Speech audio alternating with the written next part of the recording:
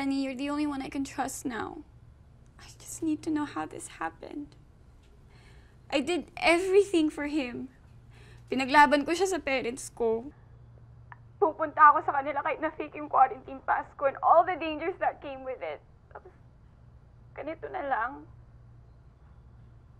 Bigla siya magiging ng cool off for no freaking reason. Cool off? You. Ako?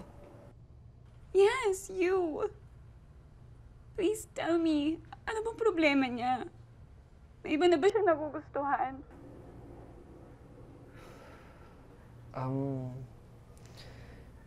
Sorry, Yana, I don't know eh. Pero sa tingin ko kung meron mang ganon, mas maganda siguro si Jim ang kausapin mo. Okay. I'm sorry to drag you into our problem. Stay safe, Benny.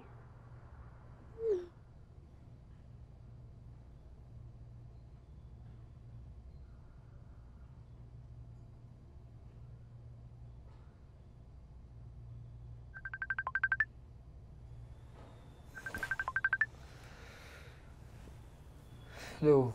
Ben! Check this link, bilis! So all of you would know, I will do this dahil sa isang taong sobra ako nasaktan. I built my world around him. And yet, everything I do seems to push him away. Siya na nga lang nagpapalakas sa akin eh. Anong gagawin ko?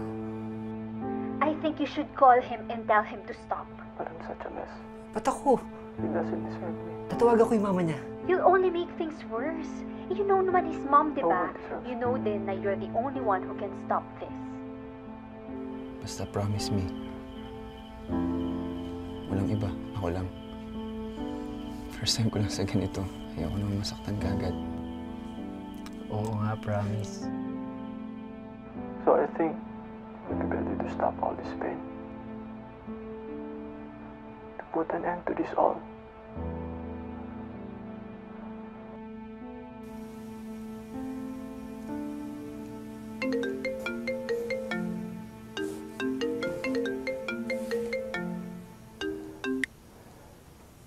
Leo, please stop.